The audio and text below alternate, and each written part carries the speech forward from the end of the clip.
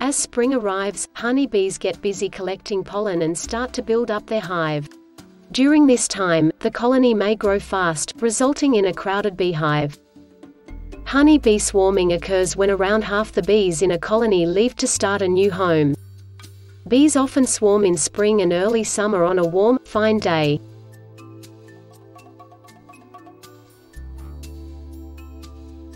They will usually set off any time between mid-morning and late afternoon. If they don't find a new home by nightfall, they'll cluster at a temporary resting point like a tree branch.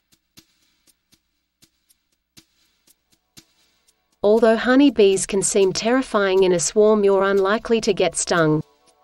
With no young ones or home to protect, they aren't in an aggressive state.